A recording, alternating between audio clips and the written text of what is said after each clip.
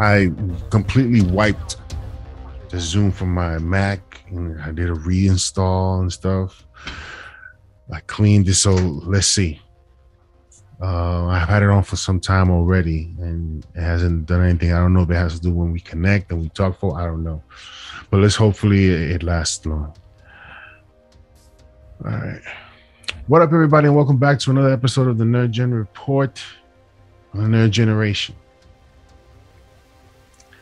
And today we're going to be talking about Spiderman No Way Home.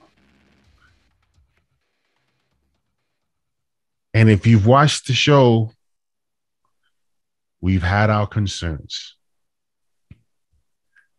I no longer concern myself with those concerns.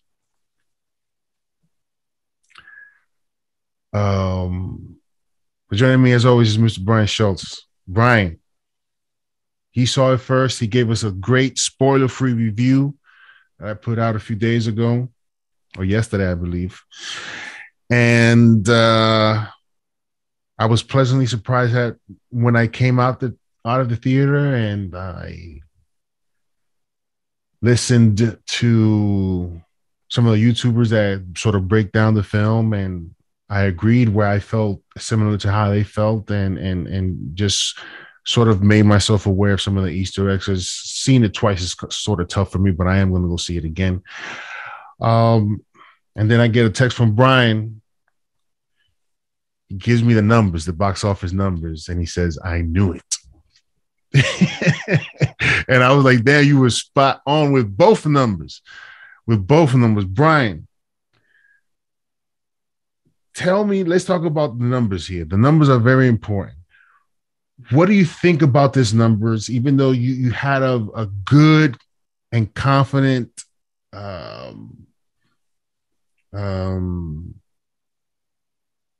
for future prediction? You had a good prediction of what this movie was going to do. Tell me why in a pandemic, and doesn't seem to be really slowing down, is actually looks like it's ramping up, and we still got the numbers, the type of numbers that we got for this movie. Talk to me about that. Talk to me about let's jump into this movie, man. Yeah, so domestic box office is estimated at $253 million for the opening weekend. That would be the third highest weekend of all time. I have a sneaky suspicion this might actually pass Infinity War when they do the final numbers, just because Sunday is being projected to be like a 22-23% decline from Saturday. I bet you it's better than that, just the way the buzz has been on this. So you're looking at, either way, a movie that is in the class of basically Infinity War, Endgame, and Force Awakens. That's basically your group of movies that have touched kind of the 250 opening weekend. Global is just a shade under 600 million. And that obviously includes some fairly significant COVID restrictions around theater capacity in Europe in particular. So you're looking at least the projections I've seen, is that this has a shot at maybe finishing around $1.7 billion global. I think with no pandemic, definitely you would have had 2 billion. Like if Europe was full go, if Asia was full go, definitely 2 billion would have happened. So you're probably, the fact that you're going to get over 1.5 in this climate says a lot about this film and people's appetite for it. But look, I think what it comes down to, I saw the early tracking numbers on Thursday. I gave you the anecdote in my spoiler-free review that, a theater which literally has had no activity. I literally could go to these movies 5 minutes before and be one of 5 people in the theater on opening night, all of them. For that to be sold out was immediately a sign to me that, I don't want to get into a political discussion, but people are just more apt to do their thing at this point, and I also think that there's a little urgency that you're seeing some governments, put some restrictions in place. I do think there's some people that are like, I wanted to see this movie. I waited a long time to see this movie.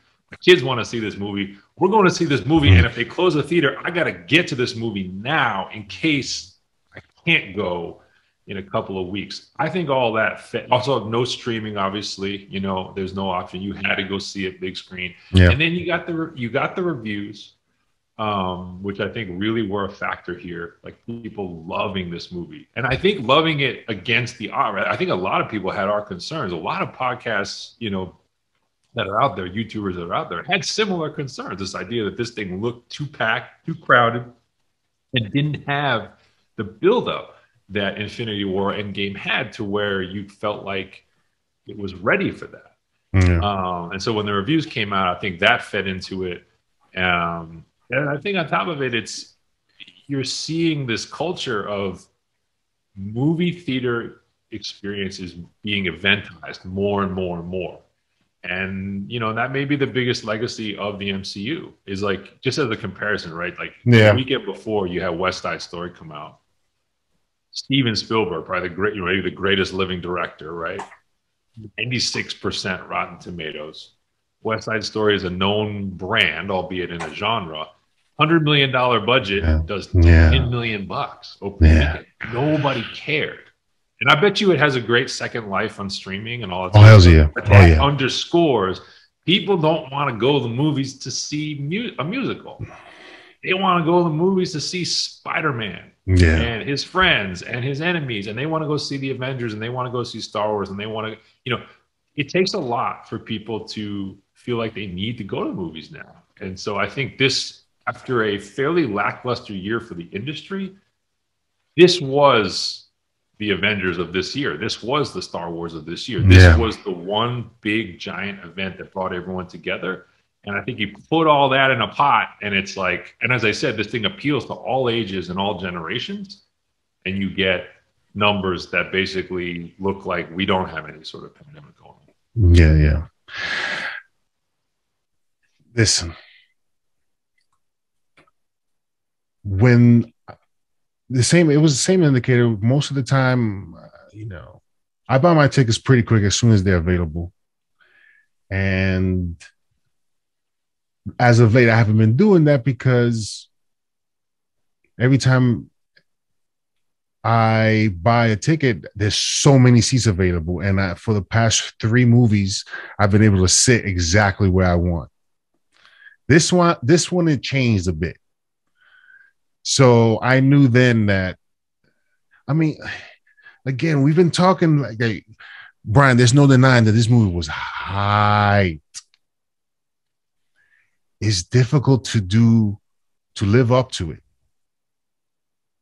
And they did that with flying colors. I don't know if there's anything else you want to add to the business side of this. We can certainly move on to the actual film. Yeah, let's do that because I think the business side will come back at the end because I Yeah. do think the way this film and spoilers are coming. So Yeah, yes. but by the way this film Spoiler. ended has a lot to do with the business of Spider-Man. Yes, yes, yes, yes, That's yes, really important. yes. Let me just add, it is so difficult to, reboot a character that um, had 2 previous bad endings, right? Spider-Man 3, Amazing Spider-Man 2, and then we get John Watts, who I'm sure we'll have a conversation in a bit, and his future, because it's this guy is the guy. But to be able to put Spider-Man where he seemingly has always been, top tier character, but to make him even bigger, that's tough to do, man. That's really tough to do. But let's get into the film. I don't know if you want to go. I guess we're gonna talk about mostly some of the surprises in this film, right? The moments in this film that we enjoyed the most. And then we'll talk about some of the performances and characters that I think did a hell of a job, and some that were there and you understood why they were there, and it didn't bother you because it wasn't a bad performance, neither here nor there. It was, it was what it was, but everything else sort of made up for any little things that you may have found have a negative feeling towards. So Brian,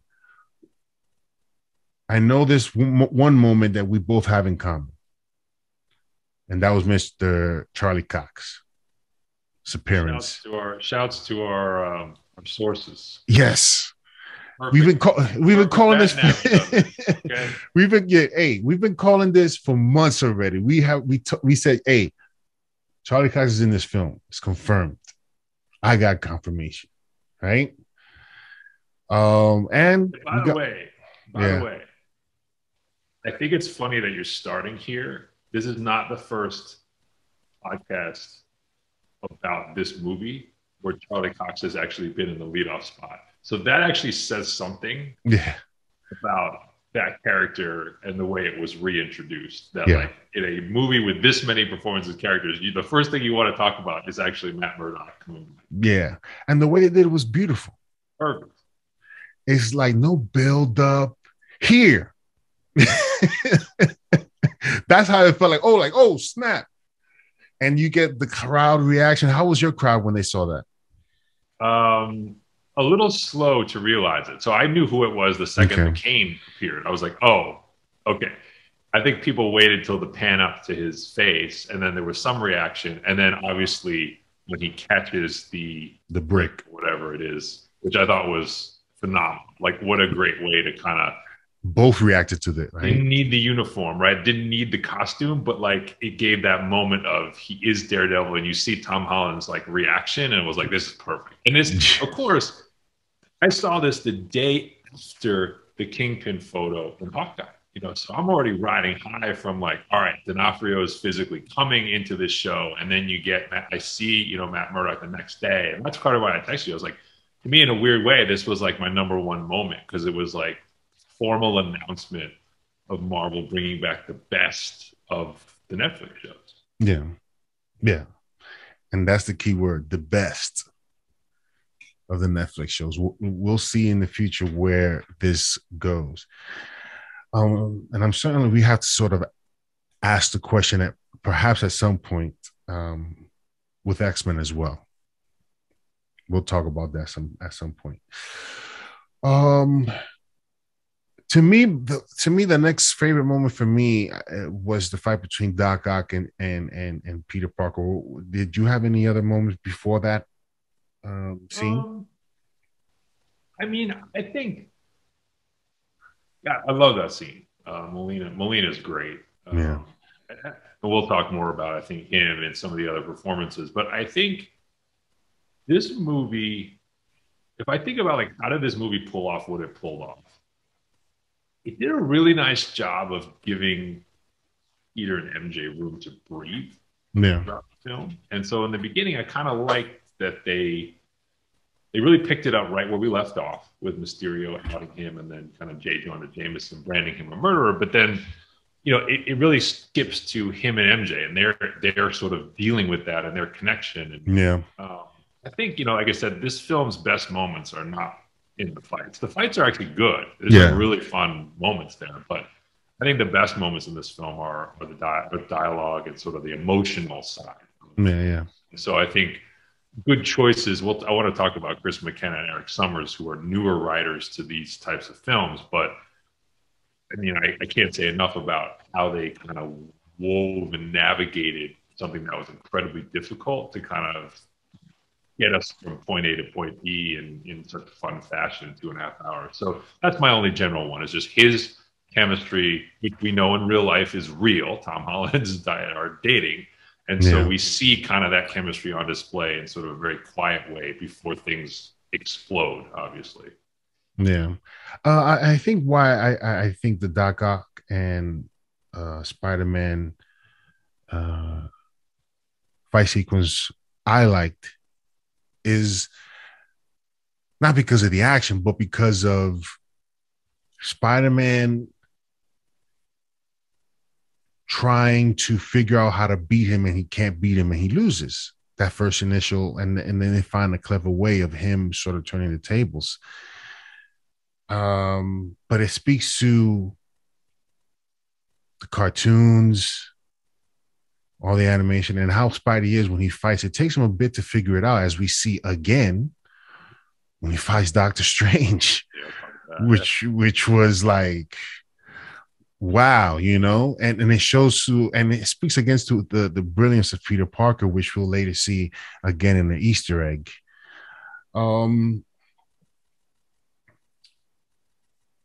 So outside of that, what was another specific moment that you remember that I thought, listen, I don't necessarily want to get into the characters now, but I thought Willem Dafoe's Green Goblin was one of the highlights of this film. Yeah, no, I think the moments that were really, like I said, I try to tease it without giving it away, but the moments that really sort of sink in are when he's when he's catching and retrieving the various villains into like Doctor Strange's jail, if you will. Yeah. And but then for the first time, you're seeing like Molina and Defoe and Fox and Hayden Church, even though he's a sand guy, it's still his voice. Like, and they're talking to each other, and you're like, this is 20 years worth of Spider-Man, and these are all guys who have either won or been nominated for Oscars, and they're just talking, and they're finding like little nuances in the characters they played a long time ago, which is key to this working. I think some did it better than others. We'll talk about that. But I think that moment, the other one is when they're in Happy Hogan's apartment. Mm-hmm. It's there, and it's like the dialogue is it's watching. It's like we can say the same lines, but we don't have their acting talent. So when they say the lines, of course. So I think those moments were really nostalgic, and I give the writer. This is one thing I give the writers a lot of credit for, is they did not waste time assuming you didn't know who these people were or what they did. Yeah. This movie bet on the fact that even 20 years later, you have seen Sam Raimi's Spider-Man and Spider-Man 2 and Amazing Spider-Man. And there's a bet there because they don't really tell you anything about that. It's little nuggets and anecdotes, but this movie really assumed, even if you're not a fan, you kind of know who they are. Yes. And I don't have to waste time explaining it to you. And I thought that was a huge choice because I think this movie would have bogged down. Had they gone and tried to flash back and do all that, this movie would have been much slower and much worse. So I love that they just did that. They're like, here are these guys. You know who they are. Yeah. Why do you think it is that they changed Jamie Foxx's appearance? Why did they really do it, or why did they do it? Because the real reason is I don't think he would have come back if they had. I'm sure that like if he had to be the blue guy again, which wasn't well received, prosthetics and the makeup time, he's not coming back. In fact, I've seen an interview. Watch the villains panel. There's one on YouTube with the three of them, Defoe, Molina, and Fox are there, and he talks about Amy Pascal's pitch. And literally the first thing out of his mouth is, she pitched me that I wouldn't have to be blue anymore. I wouldn't have to do that. Yeah. So I think a lot of it was just like he didn't want to reprise a character people didn't like, and he didn't want to spend as much time in the makeup to make it. I personally think he was the least one of the least successful of the people they brought back. Yeah.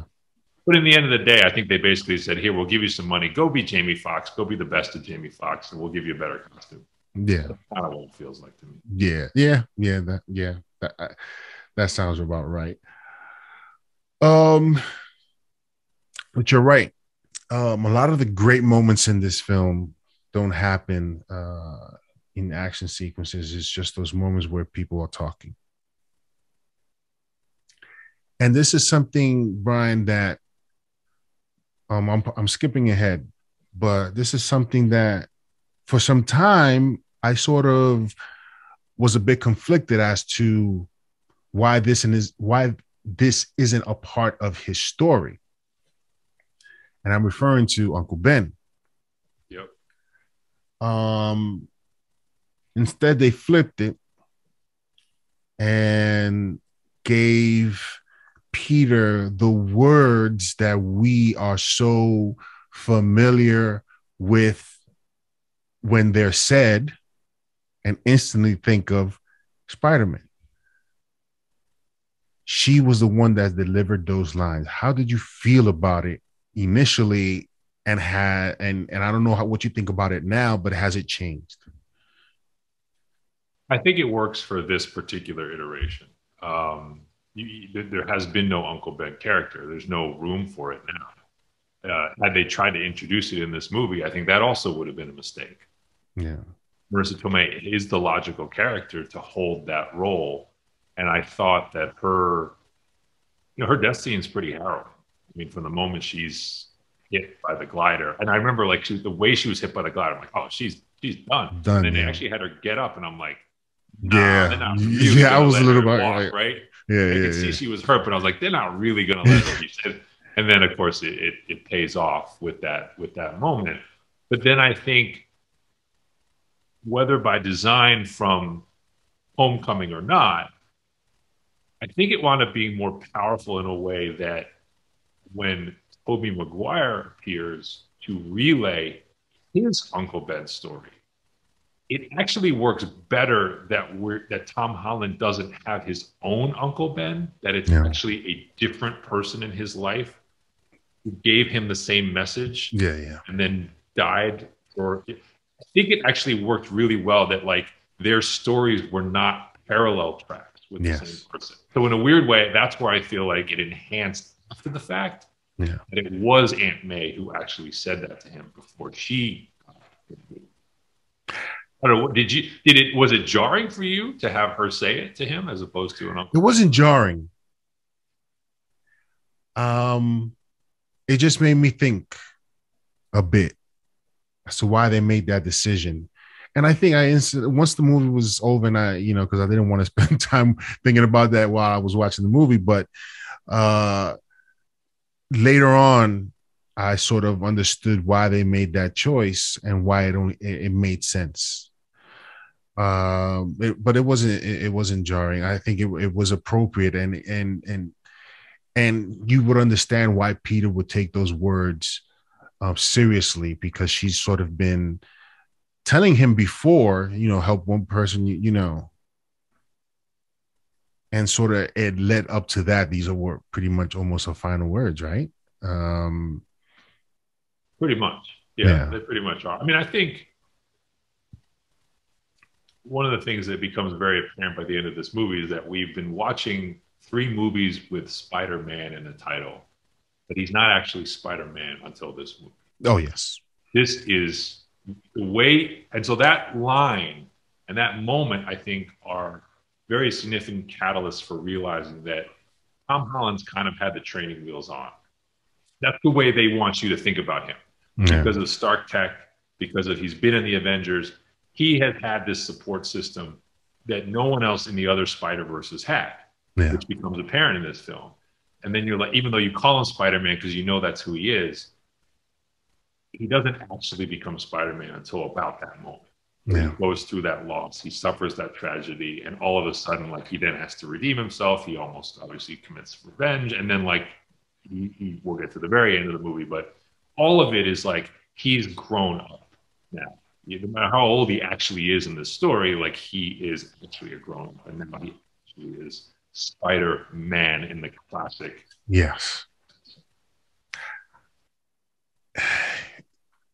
Not to skip ahead, but you can sort of see that there was a lot of agreement in how and what we saw in that final scene Yeah, I agree. of Spider-Man. Yo, it looked iconic to me. It looked I mean, it iconic. was like from like Spider-Man 1, it was like, yeah, finally we got like the true after all these movies, we finally got like the homemade costume that looks exactly comics accurate. It's a yeah. Hey, that's and again, like you said, man, that you can't give it up to the writers enough for what they were able to accomplish, especially with the three Spider-Man. Um, and giving them all their unique, because all of them were awkward. All of them had their sort of dark side. All some of them had their the humorous Spider-Man. Some did it better than others, and I think Andrew Garfield is, for me, is number one. But they were all different in how they portrayed those characteristics, but they had a lot of the same sort of, I guess, life lessons. um it was not until he lost May where all those three connected. They lost those individuals in their lives. For Andrew Garfield, it was Gwen. For Peter, it was Ben, and for Tom, it was Aunt May. Right? Some people are going to probably say Tony Stark, but no, at least not in my opinion. What are your thoughts on that? Yeah, I think there's a lot to say about the three Spider-Man, how they were introduced and how they were used. I think the best thing I can say is McKenna and Summers clearly not only understand the character, they understand the movies that we've been given. This movie doesn't work the way it does unless they get the joke. And I said this in the spoiler for your review. I trust that you agree. A lot of this dialogue and a lot of the puns and a lot of the gags and a lot of the history really is in line with what fans have said through the years. They poke fun at Paul Giamatti's Rhino. They poke fun at the stuff that people didn't like. And they poke fun at Tobey Maguire's back, which he threw out in the original filming. There's so many little things that the writers wove in to acknowledge the fan base. And that's what I said. Like, you laugh at this movie if you don't know anything about the history. You really laugh at it if you know the history, because it's really been given to you. And so I think the Spider-Man in particular bring that to life, because I think the writers understood the strengths of Maguire and of Garfield in their portrayal of the character, but also understood the fan perception of both of those franchises at the time. And so they don't try to, override that. Like, Tobey Maguire is still Tobey Maguire. Like, he plays it as an older version of the Peter Parker that we had 20 years ago. It's not like a fully different character. And it plays to some of his strengths, a guy who's sort of very friendly, a little bit more passive. Whereas Garfield was the more emotional one, and probably was the best all around. I don't know if that's too controversial. The best all around Peter Parker, in part because he was the biggest fan of the character. So he understood it. And I think, to your point, this was, what I found myself thinking about watching him was Hayden Christensen. Because if you want the best ending for Hayden Christensen, it's this. It's what Garfield pulls off in this movie, where he comes back, reminds you of how great he was at the character, and almost has this redemption arc of not just his movie character, but in a meta way, his actual films and his role in the films. And I was just like, and I don't know if Christensen's as good an actor as Garfield. We'll see. But I'm hopeful that that's how we come to look at it. Because I kind of left this movie, I don't know if you were the same, where I'm like, if we're in a multiversal world, they want to bring Garfield back to do one. I was just thinking, I was just waiting for you to finish, so I can just ask you. I was going to ask you this: Andrew Garfield Spider-Man, Amazing Spider-Man 3, or whatever, would you watch it? Is that absolutely? I'm sure they're thinking this. Andrew Garfield would love to come back to this. Andrew Garfield, if they show the same sort of I guess TLC that they had for this movie, and they do it because Andrew Garfield is although the movies weren't like the best ever or whatever, and they weren't nothing like that, but you remember him as Spider-Man. He was memorable as a Spider-Man, and I would definitely want to see him again with this sort of writing. I'm all for it. Were you surprised they were in the movie as much as they were? No. Yeah, we had that suspicion, but I think a lot of people thought it was going to be more cameo or smaller. And this was these were real parts. Oh yeah. This is top shelf. This is top shelf. Well, it also doesn't work MCU. if they don't have fun being around each other. Yeah. And I think like even from the minute they bring Andrew Garfield through the portal and then Tobey Maguire shows up, and I think it's an interesting decision. Tom Holland's not present, right? So the first time you see, like, all right, we're going to give you two of them. We're going to give you the old two, have them interact, and it works. They have Yeah. chemistry. They have fun, and then they bring Tom Holland in to make it the trio, and the three of them have chemistry. It's different, but as I said, the writing is at its strongest when they're delivering their parallel experiences, what they learn, differences. So it starts with the tragic, but it's just as great when it's funny. I love the moment when they're on the Statue of Liberty and they're like, "You fought an alien in space? I want to fight an alien in space." Like that is hilarious. Like Yeah, it's yeah, so yeah. good when they're talking about like being Spider-Man in a very cavalier way and like what Of they've been able to course. do. Or remembering that yes, Peter was part of a team. These other two guys were solo acts, I which love is that. I it's love a that. great touch to I have them love that. stink at being a team in the outset of the final battle. Yeah, and making Tom, because he has that experience, and as well as being amongst leaders, Cap, Iron Man, and others, he said, "Let's do this," and I know how to do it. I've done it before, and I just love that interaction and that leadership role that Tom Holland and Spider-Man, the character, has had in pivotal moments in the MCU, Yeah, and not even in 100%. the MCU, in the comics. 100%. And then I loved, obviously, in the final battle that they gave each Spider Man something very personal to their own movie journey, right? So I absolutely, I don't know how your theater was, but I loved Garfield saving MJ and Oh then yeah, I crying was, I as his was daughter was just like that's like one of the all time moments that we've seen. yeah, Um, and then even I thought the way they, having Maguire be the one who saves Holland from committing murder at the end, it really harkened back to, if you remember in the Raimi movies, kind of Peter Parker's undying support and love for Harry, right? Even though Harry tries to kill him and he tries to kill Harry, and then at the end they're kind of on the same. He had that look on his face that we saw so many times in those films of sort of like, no, there's always this isn't right. It's not right, and yeah, there's a good way to handle it. So they each got that bit of closure, if you will, that I thought was really, really fun to see. So again, I think it's not so much that the individual effects are amazing, but the moments and the staging of what they're given to do in the final battle is incredibly well thought out. yeah. Andrew Garfield finding Mary Jane because he lost Gwen, and obviously in the comics there was Gwen, and then there was Mary Jane. It'll be interesting if he goes back to his will, having that thought of there's hope for me, you know.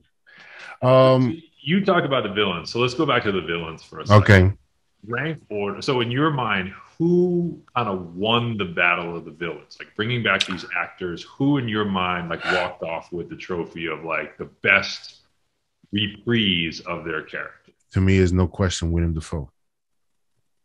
His personification of the Green Goblin was what I would expect to see live action. Um, the look on his face when he's getting beat the first time. Um, and you can certainly tell that at the end of that final fight sequence between Goblin and Peter, Tom Holland's Spider-Man, he wasn't pulling any punches. It didn't. I very highly doubt that he was pulling punches, and Green Goblin was still intact, so it speaks to almost his invulnerability somewhat. Um, So I thought, so I agree with you. yeah,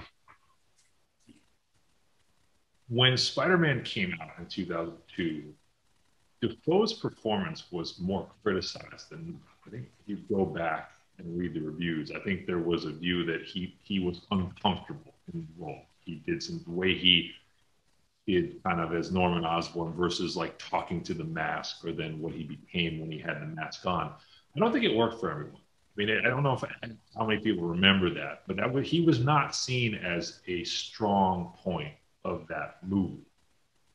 But he gave an interview, yeah, maybe when it was first rumored that he might be coming back before the movie, Mm-hmm. in which he indicated, similar to Michael Keaton, and we're going to see Michael Keaton's version of this in Flashpoint, that he had thought about the character and his portrayal of it in the last 20 some odd years, where he felt like if he got another chance to do it, he had something. And I think we saw it. He was Yeah. better as this version of the character than the 2002 version. The evil was more evil and believable. The Yes. innocent was more believable as well, where he Yes. tricks kind of Peter early on. So I actually found myself thinking, like, had this Defoe been in the 2002 Spider-Man, actually, that movie, which was already great, would have actually been elevated even more. So I agree with you. He clearly studied his own performance and tweaked it to give us what It we. was less goofy. Well, he It is was, evil. yeah. He is not cool Yeah. in this one when he turns. Yeah. Yeah. But but did you still think that before he was cured, do you think do you still think that he was struggling with let's say the good side versus the Green Goblin side? You think Yeah, I there was do a think there struggle was or there was a manipulation? piece of that was genuine, but I think he turned clearly a lot quicker than we were shown on screen because Peter picks up on it and catches him. But yeah, Yeah. no, I think there was some genuine struggle when he destroys the mask in the alley. Like he clearly is fighting it. So I mean, that's part of the character. Although in fairness, like Norman Osborn wasn't exactly like a hero either. Like Norman Osborn's kind of like as a Yeah. dad and as a character, but he's just brilliant as a scientist. So Yeah. I actually thought, they really played on the redemptive qualities of Doc Ock. Molina actually is, a close second in my mind in this movie, in part because by repairing him first, you get to see more of sort of Otto Octavius that we saw at the beginning of Spider-Man 2. Yeah. And someone who's more hopeful and actually winds up being heroic in the end, Yeah. which kind of was teased at the end of Spider-Man 2, even though he is trying to, power the sun on my hand, that whole thing. Yeah. But so I really liked that Molina had that duality as well, from just sort of trying to kill Peter to confirming what we saw in the trailer, which was that he, as a scientist, was like, this makes no sense. How do I think through this? And then you see the better side of him kind of come out, and almost this like boyish, like, how cool is this that I'm surrounded by all these other characters? So yeah, no, I really liked the two of them, and I think the writers, again, look, all of the actors in this movie are accomplished, but everyone's got to get their big boy pants on, which is that Green Goblin and Doc Ock are just more important villains in the Spider-Verse than these other guys. So you know what? We have 5, not 6. We have 5 villains to deal with. We're going to have headliners, and those are the 2 headliners. Yeah. And all you other guys, even if it's Jamie Foxx, even if it's Thomas Hayden Church and Reese Ifans, you're going to fall in line as supporting cast. Exactly. Exactly. Because they did not try to force, like, hey, let's make it be democratic, and they all need to have the same amount of time. What did you think of Tobey Maguire's performance? I thought it was good. I mean, for a guy who doesn't act anymore, and don't underrate that, who basically hasn't been on screen at all in 5 years. Like I said, I like the fact that he basically was like, his universe's Peter was, I figured out how to make it work with MJ. I kind of conquered, kind of my demons. And I'm kind of just an older version of the character you left, which is sort of a positive one. I love that they gave him crap, which was really funny. Like Garfield making fun of him, calling him a youth pastor before it was epic. So I don't think I think he got upstaged a little bit by Garfield. Garfield was definitely the best of the 3, I think.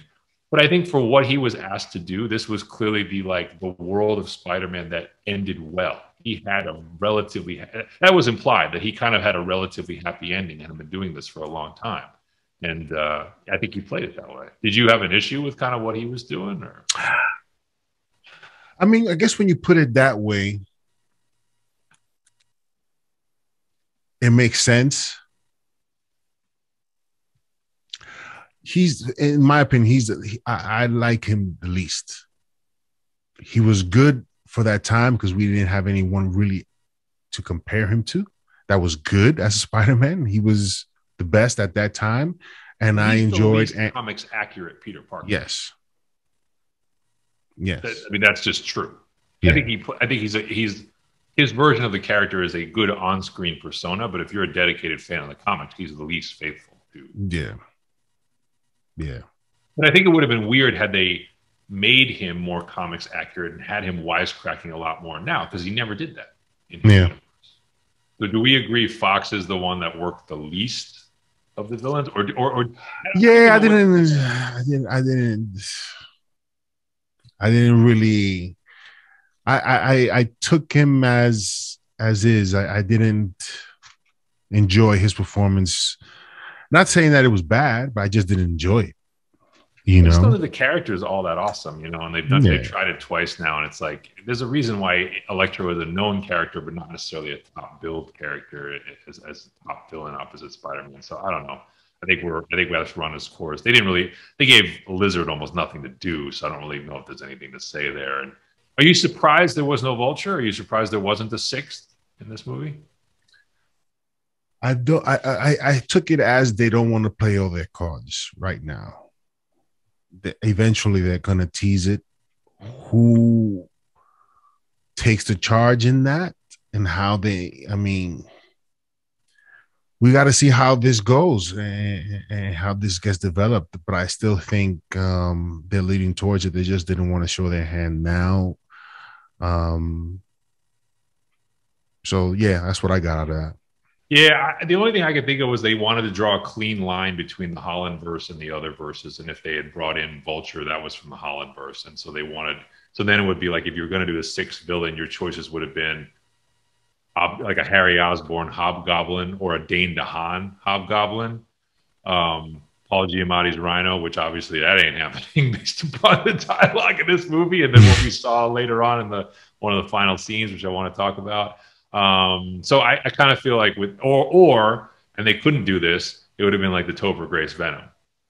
You know, I think those would have been your options for the six, given the way they wrote this movie. So that's my theory as to why you didn't see Keaton or didn't see, you know, a Mysterio resurrection. It was that they didn't want to bring someone who was in the Hollandverse already back to life, or Yeah. in this case of Keaton out of jail. Before we move on to the future of this franchise, what did you think of the final performance between Zendaya and MJ and Spider-Man and the whole spell thing? What were your thoughts on how they pulled that off? You know what? Let's talk about Doctor Strange. So the spell thing is clearly there to do a couple things for the business. That's kind of how I walked away thinking about it. Mm-hmm. And I think the two moments where that's really made clear are when the multiverse fractures and you can see the outline of these other characters who I'm guessing we will see at some point. So you see an outline of Rhino, you see an outline of Kraven, you see an outline of Black Cat. So I'm guessing these are characters we will get in the Sonyverse at some point. And then, of course, the spell itself, which is the reset, which the reset, I think, is absolutely something that Sony and Marvel probably had a long talk about before settling on this as the solution. Yeah. So Doctor Strange is the vehicle for that. He's really the only person. I mean, the only people who could do it in the universe would be Strange or Wanda, and they can't be Wanda because of where we left her in Wanda. Correct. So it has to be Strange. Yeah. I mean, other than that, I don't know how. I mean, Strange was giving a lot of exposition. He's also there to explain what's going on. Yes. He's like the narrator. Yes. I'm kind of glad they kept him out of the broader action. Like they gave him his cool set piece with Spider-Man, but I think he would have actually been in the way if he was actually in the fight at the end. Yes. So again, good decision by the writers to use him and then sideline him, Mm-hmm. as opposed to being like, "Hey, we need Sorcerer Supreme to kind of unleash on these dudes," you know, at the end. So I don't know what you felt, but it felt like, if anything, I probably could have used a touch less of Cumberbatch in this movie, but I think they went right to the limit of what was okay. I didn't miss him, and it was just a great way of them reinserting him into the fold. I guess when the thing breaks, right, the box breaks. Yeah. Once that's destroyed, hence Doctor Strange returns, and which makes perfect sense. And they did a fantastic job in doing that whole thing. Were you okay with Spider-Man defeating him in the mirror dimension? Yeah, Like outsmarting him that way, yeah, yeah, basically. yeah, yeah, yeah, yeah. Even though he clearly is much more powerful and that would have to be maintained. He basically beats him with math, as he said. So, Yeah, I mean, at the at the end of the day, I mean, it's not like Doctor Strange was looking to kill him or anything like that, or do something so harmful, right? He was just trying to stop him, and he was unable to because Spider-Man beat him. And again, this calls back to the fight between Doc Ock. It takes him a little bit to sort of figure it out. Once he figures it out, he executes his thoughts on it, and it pans out. And that's that's what I loved about his fight sequences the most, is that he goes through that progression, and he figures it out while having to go to great lengths to killing anyone, right? yeah, let's talk about the fight sequences in general in one sense. You hit on something I really thought was a good choice here and I liked, which is that this version of Spider-Man, because we've always seen him for the most part with help. He's always had Iron Man, or he's had Nick Fury, or well, he thought was Nick Fury, or the Avengers, right? I like the fact that he got beat up in this movie. Oh I like yeah, the fact that it was him against tall odds with no help, and he took a lot of punishment. yeah, I thought that was the right choice. Had he been, like one step faster or like always kind of cleanly just getting away, I would have been like, yeah, you gotta take a punch here. But he took a lot of damage in this movie, and I always actually thought that even with the equipment that he had, yeah, he was yeah. constantly losing his armor and like bleeding and like getting beat up. Um, I guess, yeah. Like, did you feel like they got the right balance of like Tom Holland's skills versus kind of his vulnerability in this? Yeah, yeah.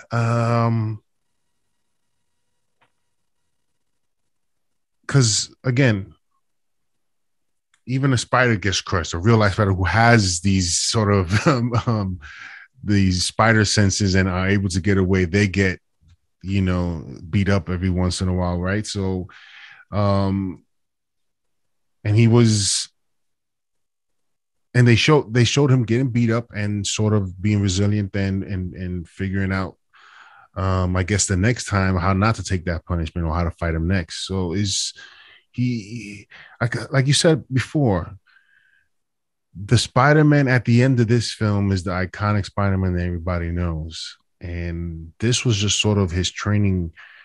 I guess we saw him in the beginning of his career, pretty much. We saw that progression, which is very rarely, we always skip like 5 years. With this one, it was, you seen his progression into what we get now, and is like this was sort of leads us to what we get now going further, is something that I thought would never happen. And I guess Kevin and the parliament and the people over at Sony realized that it's better to be cool than go our separate ways and be greedy, right? Because that's what essentially, if Sony would have ended their partnership with Marvel to do their own thing and just not be associated with them, it's just being greedy. I think that's right, but I do think the way it's written was designed to maximize the optionality, right? So the spell of forgetting Peter Parker at the end wipes out all connection to the Avengers in the sense of known connection, right? Like none of those Yeah, characters know him anymore. The Stark tech is not available to him anymore. It wipes out all of kind of like loose ends from the 616 universe that he's been a part of. And it basically reverts him to a friendly neighborhood Spider-Man who's alone with yeah, no pre-existing relationships. yeah, And that to me is all about we can do what we want next without having to write our way out of a problem from the prior films. So whether it's Sony, whether it's Marvel, it is the definition of the clean slate. Yeah. Like, remember, was it in A Dark Knight Rises? That was what Catwoman was after, the clean slate. Yeah, yeah, yeah. This was This it. is this This is is it. it right here. Where nobody knows who you are. Yeah, but Exactly. that, and to your point, it's such a great. These movies struggle so often to end, and I think they found a way to end this movie. I think this. That's why I said the scene in the coffee shop is one of the best scenes in the movie because it's Mhm. the grown-up superhero moment where you're like, you sacrifice the things you love and you sacrifice the things you want for yourself because you see your friends are happy. Yeah. And so he has that prepared speech that he pockets, and at that moment you're like, yeah, he's full on Spider-Man. He's in the dual life, the hidden existence and the alter ego, and then he goes out on the streets with his homemade costume and he's going to make a difference as the friendly neighborhood Spider-Man. Yeah. And it's perfect. It's like it's the best way to take this huge scale and just bring it back down to the streets and have it end in a very sort of comics accurate way. Yeah, I agree with you 100%. And I think this also perhaps puts them in a position where if they go forward with this, which I hope they do, is that he'll be more careful with his secret identity. We won't see the taking off of the masks constantly, right? We will see more Peter Parker. When he's Peter Parker, he's Peter Parker. When he takes off his mask, he's done for the day. He's not running around in the street with his mask in his hand. Still, yeah. No more. And that's what I think that's one of the problems I've always had with the Spider-Man franchise is that he's constantly taking off his mask, but yeah, Let me ask. Can I ask you a couple of questions about things sure, that I sure. just want to see if they work for you? Mm-hmm. This movie went out of its way to really focus on like the hero's choice, right? The Aunt May message, right? That everyone deserves to be safe. Were you okay with that when it came to all these villains? Like the fact that Peter basically jeopardizes the entire world initially to help his friends because they didn't get into college. But then ultimately it's because he's not morally okay with sending the villains all back to die in their respective universe. Were you okay with the amount of havoc that he was willing to cause to effectively give the bad guys a second chance?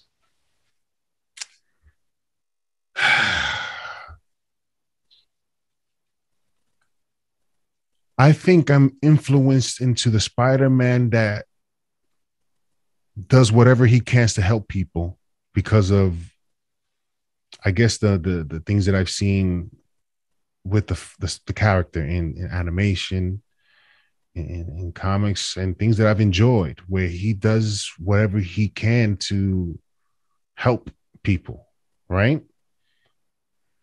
Um, if you watch the Spider-Man, I think it's the one on Fox. It's all about that. He's always trying to help somebody. Morbius, all of his Doc Ock, he's always trying to help somebody. And so it didn't feel as if, for me, it felt like he doesn't want to help them. We're still the Spider-Man that doesn't really get it yet. He doesn't understand that him being who he is, he can't have the life that he wants. So it wasn't, I was fine with it. Or do you think the reset spell wiped the slate clean? That being said, do you think we will see any future ramifications from that choice? Because he succeeds in curing effectively these villains and then sending them back to their proper universes, which will alter the ending that we knew, or at least we thought we knew from some of those films. Do you think that will be dealt with at some point? Not necessarily that we would bring back Defoe again or bring back Molina again, but this idea that like someone could emerge from one of those universes because Doc Ock never became Doc Ock or what have you. Like, I don't know. Are we totally done with that? Or do you think they left that open as like an avenue? I mean, I thought about it, and it's like, what if this affected Andrew Garfield and Peter Parker? Do they go back? Nobody knows them, and do these characters that are sort of rehabilitated. I think for Doc Ock and William Dafoe, I think the eventuality with Doc Ock's ambition is overpowering his sort of, I guess, it affects his better judgment, I guess, right? That ambitious part of Doc Ock and that part of Norman Osborn that was there, I think, even before the serum. So is a part of him anyway. So those characters will certainly eventually, if they decided to go further, would be who they are again, and they'll give it a second go at it. Especially with Connor. I mean, he had his arm. I mean, there's still potential there, right? But there's a lot of different ways it can go with this, man. Were you okay with Ned being able to use the sling ring?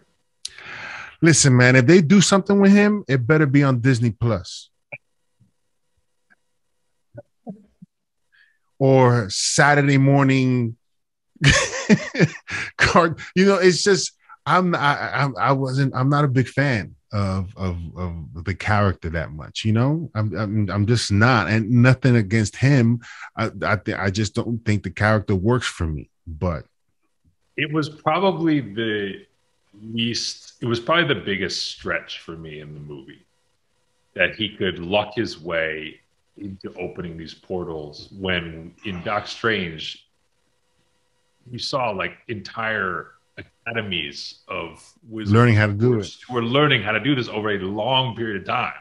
And Strange himself had to be banished to like Siberia in order to be forced to learn how to do it. I was like, the fact that this kid could just wave his hands and kind of make portals, I was like, really? He may have an ability. That's so I'm assuming that was not an accident, but like I feel like No. if you don't explain that now, it will be like a cheat code for this movie where I'm like, I don't know. There was apparently an Easter egg that pointed towards some history with magic in his family, apparently. But I don't care. I'm not interested. Yeah, you know. exactly. So I say, be very careful how you do this. If you're going to do it at all, I doubt it. I wouldn't do it, but we'll have to just wait and see. But where are we going from here? We got credit scenes, and then we've got sort of where does Spider-Man go from here? What was the Which first Spider-Man are we getting? Yeah, what was the first end credit scene that we got? It was Tom Hardy. Tom Hardy and the Venom symbiote being left behind after he's put back in his universe, because obviously we know now that it was that spell that caused him to be in that universe. Even though I don't understand why the other ones had reasons, but why would he? You know? Yeah, that's interesting to me. I didn't love it. That particular scene felt a little bit like aha, we got you with the scene at the end of Venom 2. Because it was like he was in the universe and then he was taken back. And the only thing that was left was the symbiote, which is not Tom Hardy necessarily. Yeah. So I'm like, you guys kind of got us all fired up that Tom Hardy was going to go head to head with Tom Holland. And maybe he still will. But what we got left with was more that Tom Hardy's back in Venomverse and there's a little bit of the symbiote that's now walking around Holland. It's not necessarily the same character. So I didn't love the first scene, to be honest. Yeah, I mean, to me, it was like this is their way of bringing the symbiote into that world, and not the classic way. Right. Yeah, I was left torn, but I was like, whatever. Let's see where this ends up. But before we get into the last end credit scene, but there was an Easter egg for we see a GED textbook. So this is Peter Parker, trying to get his education back up because nobody knows who he is. So he has to sort of amass credentials now, right? But there was also an invitation, some future something. I forget what it's called. Is an organization for I guess the Smart Kids, and it's founded by Reed Richards. Oh, I didn't know. Okay. Yeah, that was an Easter egg. That's why I go and watch the Easter eggs to see, because I don't got the time to look through and find all of them. I future something, future champions, what I forget, but it was an organization founded by Reed Richards. So John Watts' fingerprints of his work is coming together, and the future for John Watts is certainly very, very bright. If he continues the run that he's on, then you never know if one day he may be the successor of Kevin Feige. Well, I said to you in the spoiler free review, but I'll be curious to your reaction now. How much more excited are you about his Fantastic Four having seen this movie? I'm hopeful. I'm hopeful, excited.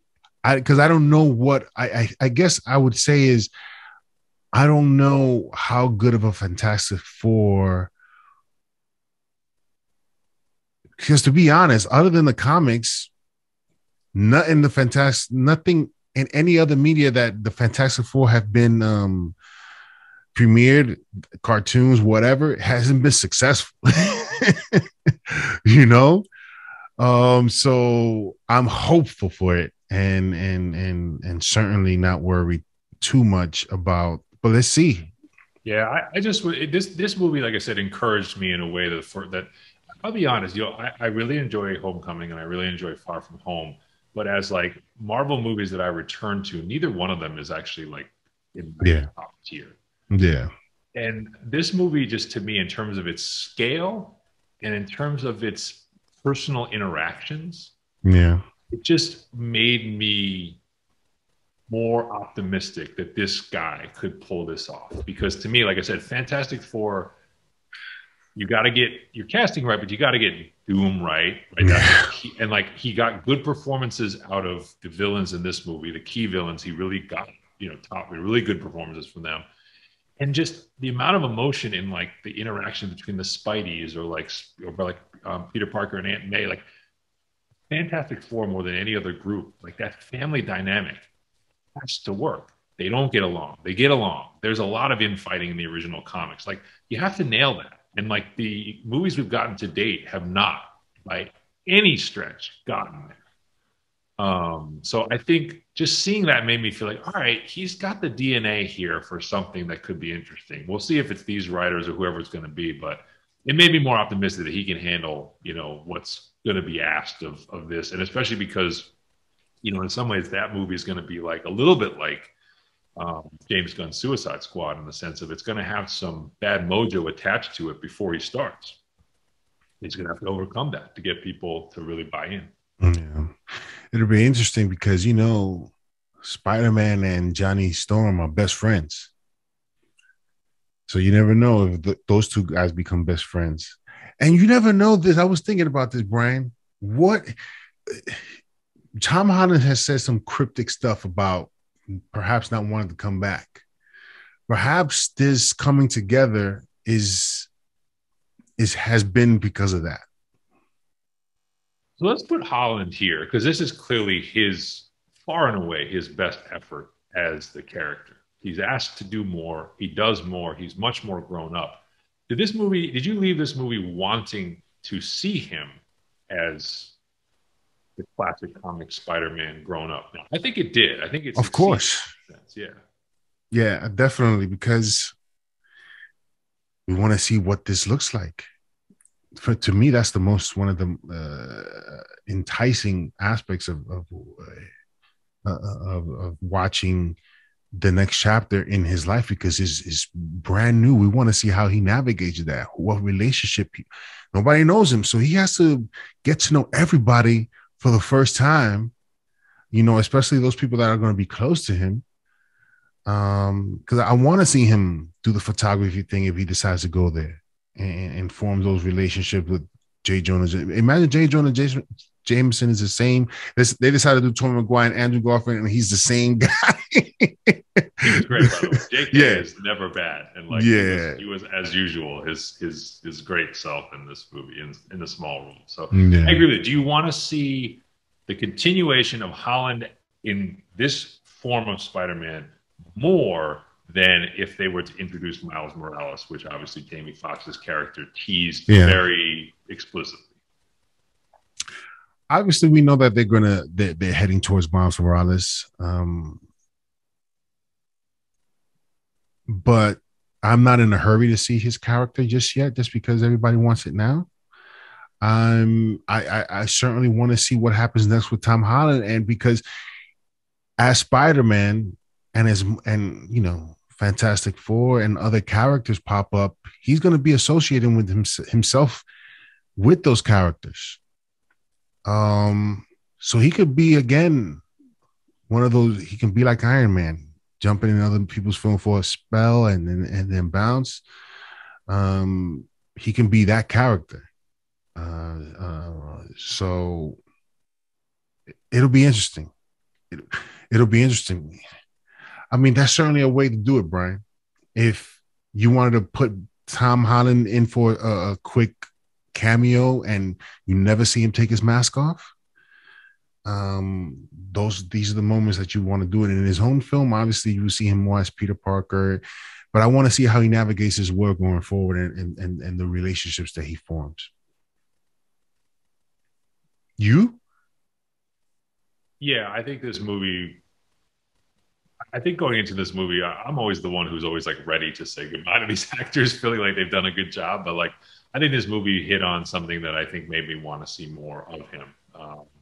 And this independent Spider-Man having to kind of rediscover and rebuild his world. I don't think they need to rush Miles Morales. I know they keep teasing it. I know it's going to happen. I would be honestly a little bit disappointed if he meets Miles in the next Spider-Man film. I'd almost rather they hold him back. Mm. But I'm definitely fine if they want to do a few more Tom Hollands built off of where they ended this and have, Zendaya back and some of the characters that are in the universe still there, but now no longer knowing him. I'm there for it. So no, I think Holland actually really, it's funny in Far From Home. That's where Nick Fury says, "Are you going to step up?" And I feel like this is the movie where Holland really stepped up and was like, "Yeah, I can carry this without, even though I'm surrounded by all this other acting talent, I can carry these relationships and I can carry this character, and they don't need help to do that." So What is the likelihood of this actually happening? Your thoughts on that? I think it's high. I mean, I think there was definitely some nervous sentiments around the box office for this. I think now, it'll be expensive, but it's going to get done. And I think you're going to see, like I said, McKenna and Summers as the writers. As I said, I've theorized to you, they have no background in this genre, but they wrote for Community, which is where the Russo brothers came from. I would bet you the Russos, are behind why they're here. They're going to get this band back together. John Watt's going to be a busy man. I think that might be in some ways more interesting than the Holland negotiation, because there's the way Watt's being set up. Is he going to go to Fantastic Four now, or is he going to now be forced to do another Spider-Man film because of the success of this? I don't know, but not a lot of guys that have, kind of what is it? What the three movies are what, $1 billion, one, and now this one might be 1.7. Not a lot of dudes that have that in a row for one character. Word. No. So yeah, no, I think it'll happen. I think a new Holland something will happen, whether it's a trilogy or not, which is what was rumored. We'll see. But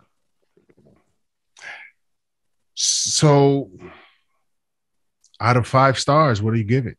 yeah, so let's give some awards and ratings. I think for the overall movie perspective, I'm going 4.5. I think 5 is reserved for, like, there's something transcendent in like the Winter Soldier, Infinity War. Like there's a level of like perfection. I don't know if this movie quite got all the way there, but I think it did everything it set out to do.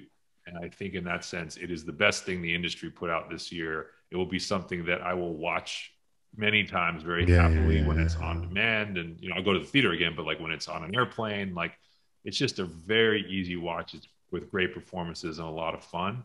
So for me, 4.5. Yeah. That was my same number. It's definitely top shelf. Is a must watch. If you're a fan of this genre, and if you are, you've already seen it. Um, and if you're not, and it's something that you're looking to get into, then this is obviously another one. But so, with some of these great films, the caveat is that you have to catch yourself up, right? With some other films, but it's there was one time a friend of mine was wanted to see Endgame, and he had not seen any of them. He had not seen any of the films, but the hype was crazy. So I said, "Oh, I think I'm about to check it out." I was like, "Yo, don't waste your time. Don't go. You're not gonna get what you get went to.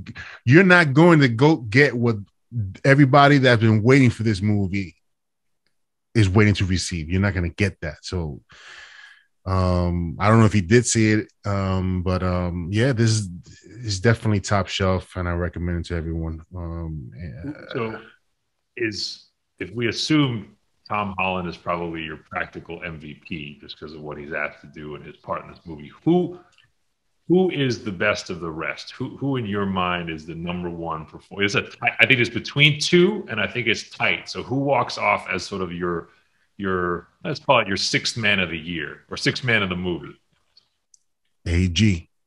Yeah, I think it's close though. Defoe gives him a run. I think, Yes, he definitely does.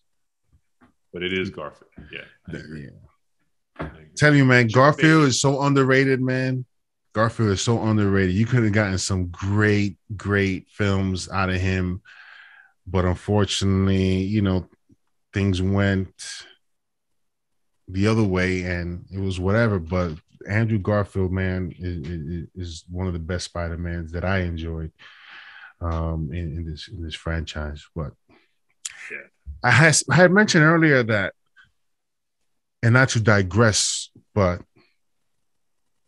I wanted to get your opinion on, even though it's not the same thing, but in terms of rejuvenating a character and making him as the best at his most, I guess, most iconic moment or excitement around the character. Do you think that sort of is sort of something that Batman is going to be able to pull off as well, or the Batman? I think it's different. I think it's a little different. I think it will. I think it's a very. I think the movie's trying to accomplish something very different. So Mm-hmm. I think it's going to. I think the Batman has the chance to have similar box office success if the reviews mirror this.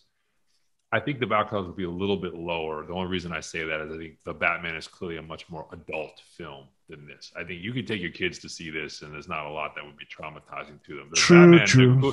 there could definitely be a few things in there where you're like, ooh, if you got a 6 or 7 year old, you might be nervous letting them see it. I think and it's deliberate. That's what they're trying to create.